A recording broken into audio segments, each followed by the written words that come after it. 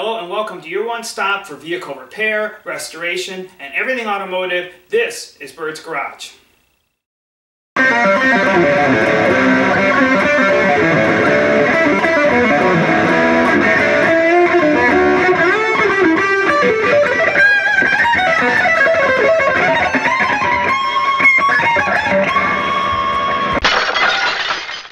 So today we're going to jump back on our Chevy 350 engine project here. We just got it back from the machine shop a little while ago. We had really good news. They checked it for cracks and there was nothing in it. So we got a solid, good foundation here to start our rebuild. Now we just can't start slamming parts in it and hope for the best. There's actually a lot of prep work that goes into this block before we can actually start rebuilding it. So right now I'm going to walk you through and show you all the steps and how to rebuild this block. And the first thing we're going to do then is we're going to chase out all the threads.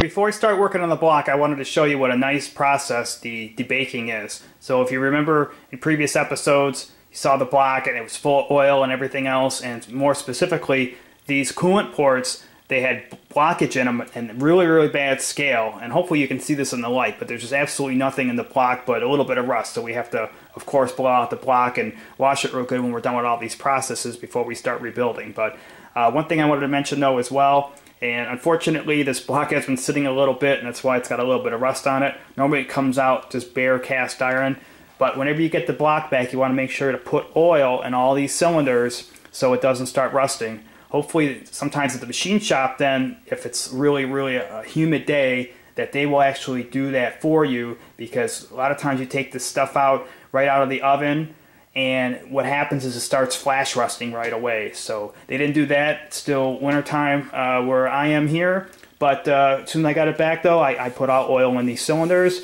so then they won't start rusting.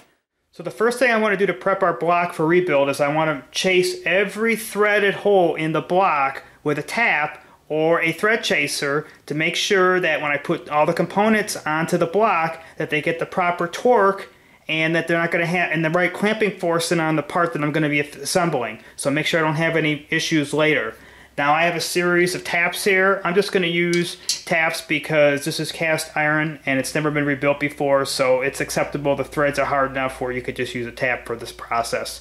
If you got aluminum, if you had a block rebuild a couple of times, you may want to look at getting a thread chaser. They actually don't take a little bit of the material out of threads like we might get in with the taps. So I'm going to start and show you with the hole for the cylinder head bolt. Now in a small block Chevy, these go actually through the coolant port, so you can run these a long period of time, but you're actually going to be through the thread. So I'm just going to run it enough till I start sticking out a little bit, and I'm going to run it back through.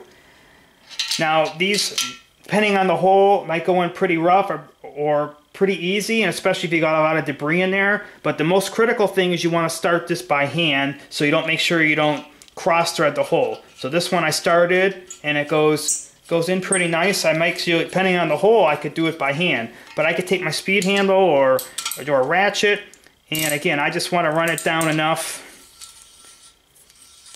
And there's not too much resistance. That's actually a pretty clean hole, and it's all the way through, and I'm just going to then go ahead and I'm going to back it out. This is actually probably a better job for the speed handle. Like so. And see, there's hardly anything then on the tap. So I'm still going to clean out and check the tap when I'm done with every hole, and then I'm going to progress to the next one. Now there's a lot of threaded holes in this block, so it's definitely a job invented before fun. So what I'm going to do is I'm going to go ahead and I'm going to take care of all the holes in this block, and I won't film it for you. I'll save you the boringness, and I'll catch up with you when I get that job done.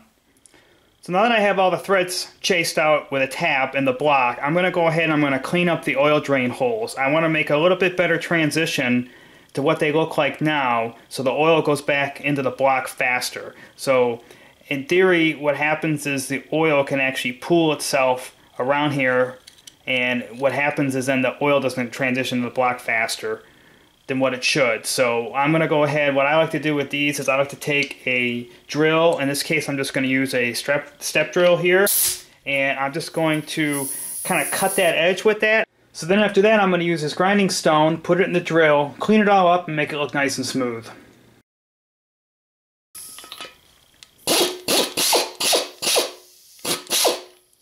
So you can see it's already taken that It's taking that hard line out of here. So then I'm just going to go ahead and clean that up, and then I'm going to go ahead and do all the oil drain holes in the block.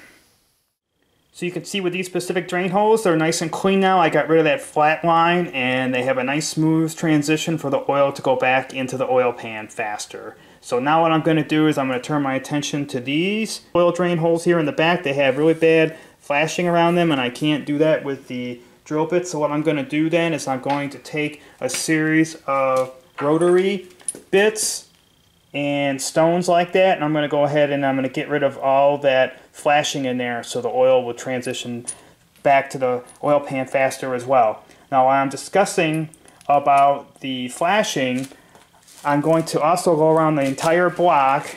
I also have to get these front oil drain holes too, so a step drill bit won't fit into there, so I'm going to go ahead and use the same process and clean those up as well. But I want to go ahead and get rid of any flashing on the block. Now in theory, the flashing can create stress cracks. If you look at this one here, the flashing is really bad. So I'm going to go ahead and get rid of all this and just go ahead and clean up the block so it looks a lot better than what it does at its current state. So unfortunately it's been sitting a little bit since we had it at the machine shop and they degreased it. So I'm going to go ahead and do that right now, and I will catch up with you when I get done. So I finally finished up with the block. I got all the oil holes chamfered.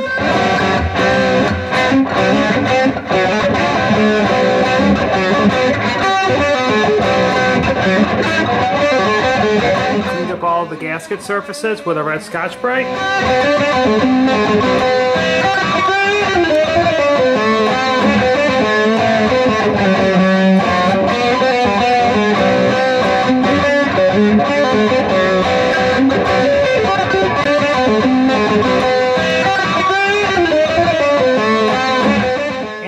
The major flashing off the block, and I took a wire wheel and cleaned up most of the block to try to get a lot of the rust off that was on there. And one final thing I did is I took a grinding wheel and I cleaned up where he had a hard line and all these surfaces here, and I just made a nice little round contour edge, and that'll help eliminate any cracks in the future as well. Now that we have all the drilling and tapping and everything else we had to do to this block out of the way, we're going to turn our attention to the cylinder walls. And we have to deglaze them and restore the crosshatch that they originally came with from the factory in order for the rings to seat and wear in properly. And to do that, we're going to use a flex hone. Now I've had good luck with these flex hones in the past. This one I picked up from cylinderheadsupply.com. And they come in different sizes. So whatever bore size that you have here, you have to get something a little bit bigger than that.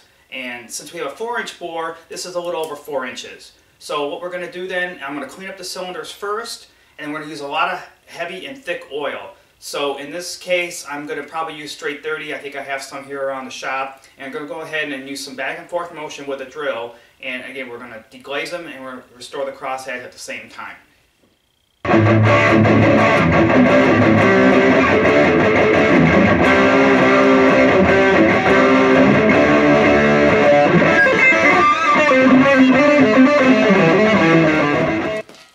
So I looped up the flex hone and the cylinder real good with straight 30 oil, and now I'm just going to go into the cylinder, get a good start. I'm going to go back and forth, do this for about 30 seconds and check it.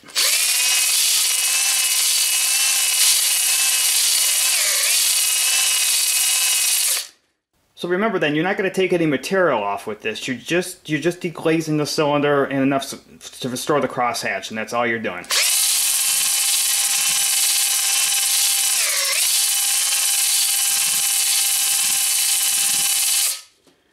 You can see the oil looks dirty. That's really good. You're taking off very, very microscopic layers of the cylinder.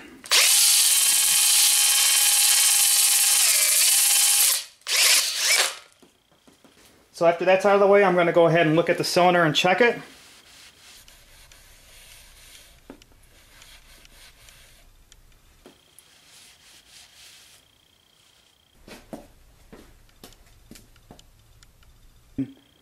So you can see there, you see got a really nice crosshatch. Definitely what we're going for. That one's about done. I might do a little bit more, and then I'm going to go ahead and do all the other 7 cylinders. Now what I forgot to mention earlier was that these come in different grits as well. What I'm using is a 240 grit, and that's perfectly acceptable for the cast iron stock rings that we're using. So obviously if you get your engine boarded at a machine shop, they're going to do all this work for you. You're not going to have to hone or anything. You can just go ahead and rebuild the pistons, put the new rings on, and start putting them into the cylinders.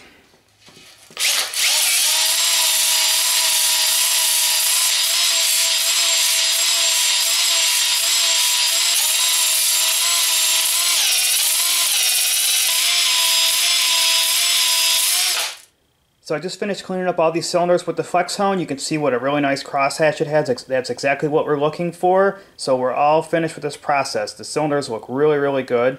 So now we're going to go ahead and we're going to move forward and we're going to clean the block up. The final step we're going to do, which is also a critical important step, is we're going to go ahead and thoroughly wash this block. So I'm going to roll it outside. I'm going to use soap and water, sponges, brushes, whatever I need to do. I'm going to thoroughly clean this block inside and out. Now, even if you're not going to do all the work that I did on this block, you still want to clean it after you get it back from the machine shop. Make sure it's nice and spotless. There's no debris in or anything like that. You don't know how thorough the machine shop, if at all, they cleaned it. So it's really important that you do that yourself. You don't want any particles or anything floating around in your coolant and oil when you first get your, when you get your engine back and get it rebuilt. So I'm going to go ahead and roll it outside, do that, wash the block, come back in, and we're going to put some paint on it. Now, if you think this is not a critical step, look at this. This is all the debris I blew out of the block.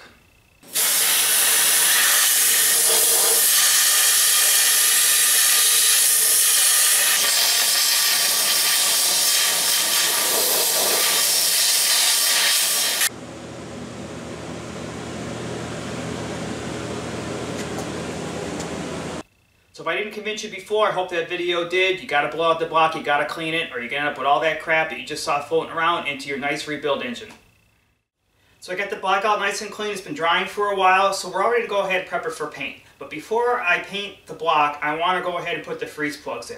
Now we're going to use steel freeze plugs. They're a little bit cheaper, so this way we're going to paint over the freeze plugs and then they'll act as a rust barrier. If you're going to have brass freeze plugs, which obviously don't rust, you can put those in after you paint it. It's personal preference, and I like the way the block looks with the paint over the freeze plug. So that's why I'm going to go ahead and do that now.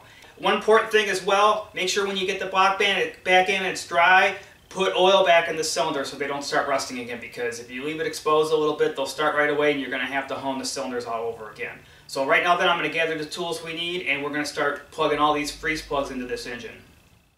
So obviously this is a 350 Chevy engine kit, so the plugs that size that you need are all in the kit. So what I like to do, I don't have a set of specific drivers, so all I'm going to do then is find a socket like this that fits pretty good in there, close to the edge. So I have this really old 1/2" extension and the socket doesn't even stay on there anymore. So I'm going to actually use that as my driver by putting it together because I'm not going to damage anything. Now when inserting the freeze plug into the block, I like to use some sort of sealer. You can use RTV, you can use a gasket forming material, but my choice is using Permatex No. 2, and that's what I'm going to do then when I put this freeze plug into the hole and drive it in. Now when I drive it, you can see there's a little bit of it's at a little bit of an angle and then it stops right here. So I'm actually going to get this edge right about with this edge right here, or just drive it a little bit lower, and that's about as far as I want to go. Now obviously you keep going and going, you can pop it right through. The freeze plug's not going to be any good anymore and you're going to have to get another one. So then to put the plug in, I'm going to use this Permatex No. 2 like I said, and I'm just going to put a coating around the edge.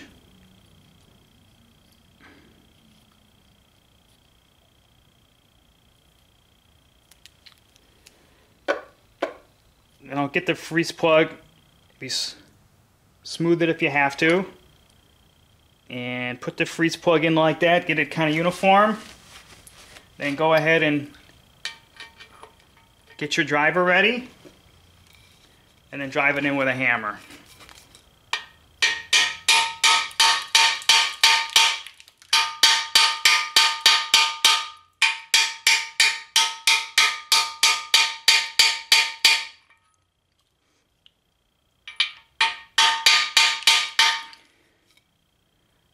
Now we're a little bit,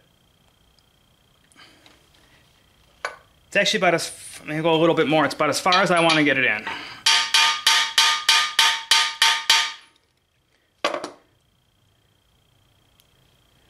And I'll clean that up a little bit because the paint has sometimes a little problem sticking to it. And that is the proper way to install a freeze plug. Okay, so I have all the freeze plugs in. I actually put all these pipe plugs in as well. That's really important, otherwise the coolant's going to spill all over as soon as you try to put it into the block. So now I'm going to go ahead and prep it to start painting. Now obviously you don't want to get paint inside the cylinders, inside the engine, and also on these gasket surface areas. So what I'm going to do is I'm going to tape everything off, and I'm going to use paper in the inside, and I'm going to use it in the valley pan on the opposite side, and I'm going to seal everything up, and I'm going to put some paint on it. Now I'm going to use just different series of masking tapes, and I'm going to go around. Now this is a really nice edge, so what I'm going to do is just lay the tape down right on that edge and follow that contour, and this will work out really good for this particular area.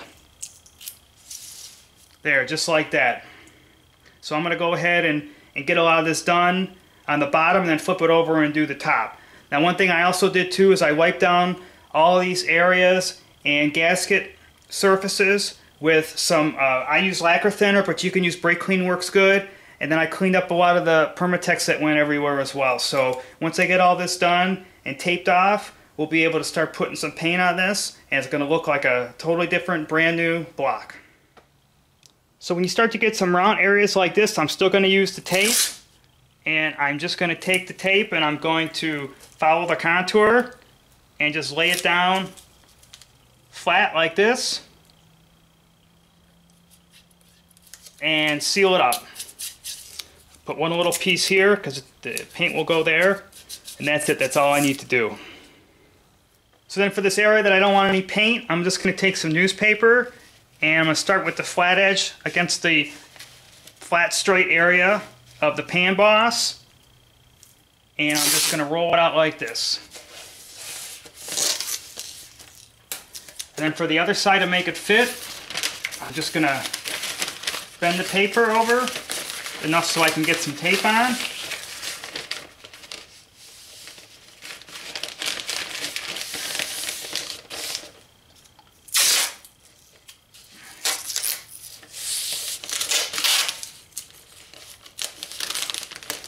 Curve it a little bit where the pan moves here in the back. Then I'll take some 2-inch tape and just keep some paint out of this area where the main bearing cap goes in the back of the crankshaft.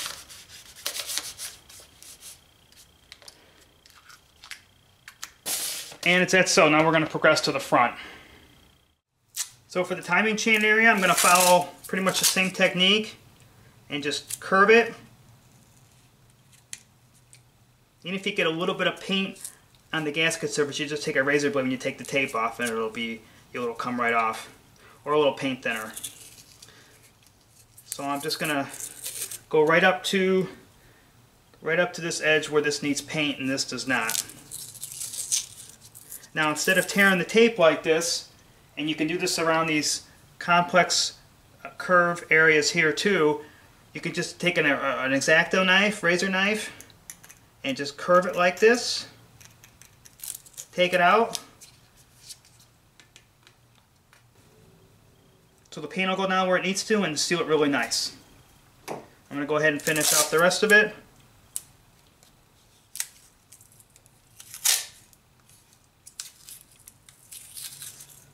This one I'm going to stop and then just go on the top. This is my... So with this here, I'm just going to stop. I actually want to get paint. I want to get paint on this area, so I'm going to cut this. I'm going to cut this off.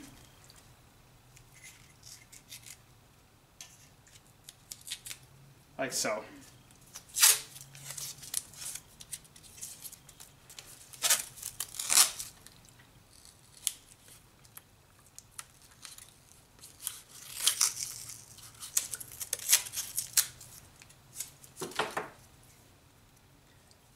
There, this area I need the razor again.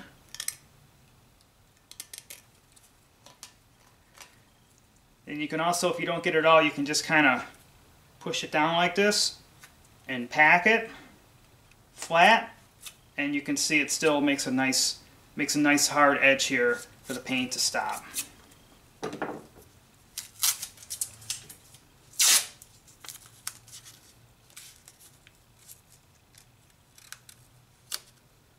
Now for this one it's got a really nice circle to it, and I'm definitely going to use the razor knife.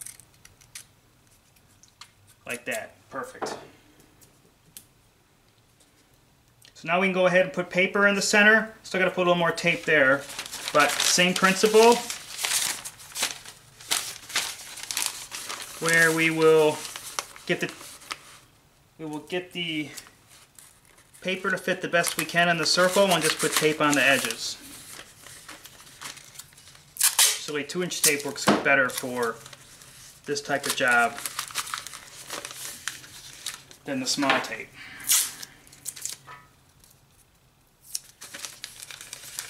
Same principle, fold it over to where you need it. Now if this was auto body, I definitely would not be using newspaper because the ink can leak off and onto your painted surfaces, but just for doing this engine, it's fine.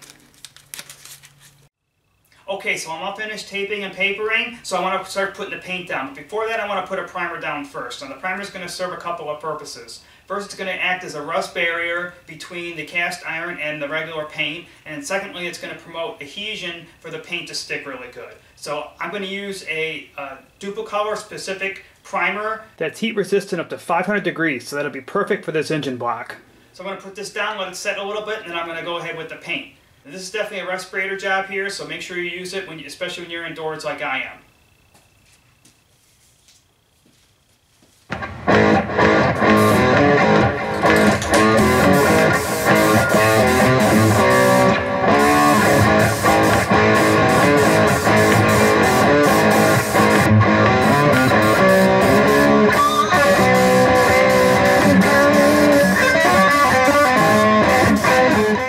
Just got done with the primer. It's been sitting a little bit. Everything looks really good, so we're going to go on ahead and move on to the engine paint. Now in my opinion, a small block Chevy should not be anything other than Chevy orange. So we're going to go ahead and spray this Duplicolor engine enamel ceramic onto this block. Let it set up a little bit. We'll give it a second coat, and then we'll be all done and we can start rebuilding our engine.